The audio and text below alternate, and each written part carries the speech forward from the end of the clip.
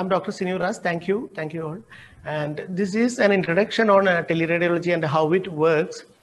The advantage of teleradiology in medicine is the images are already there in the department, and the transmission is possible much more easier than compared to any other medical specialties, because all the modalities are image based. Here we have a CT scanner or an MRI scanner or a mammography or an X-ray. So this all goes to a software called as Picture Archiving and Communication System in Radiology, that is PACS. This is used in departments of the radiology, and these images comes to a desktop or a workstation where the radiologist sitting in the department can see the images in the PACS.